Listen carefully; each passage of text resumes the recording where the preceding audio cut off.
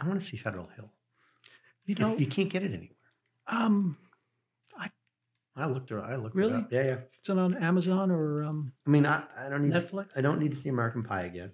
No, you don't. But that movie was everything it was supposed to be. I don't mean that in a negative way. Yeah. But nobody's forgotten that film. No. You know what I mean? Photographically, it's just a recording of what was happening. Right. But that's all it had to be. Good comedy. It was pure entertainment. That's exactly what what it was supposed to be. But Federal Hill is interesting. You should see Federal Hill because it was made for no money.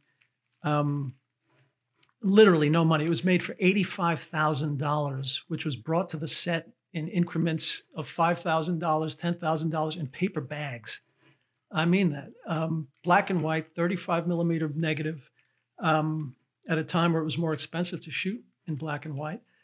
And we made it with nothing.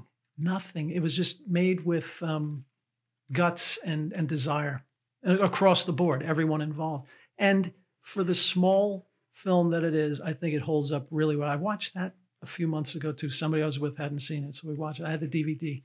And I think it holds up amazingly well. Yep. Really, for what it is. And I don't say that very often. But well, you can, in IMDb, I clicked the wish list, but it doesn't put it anywhere. So I've tried Hulu. Eventually. I think it's on one of the services. Otherwise, I'll send you the DVD. No, you should definitely check it out. Yeah, I definitely want to see it. All right. So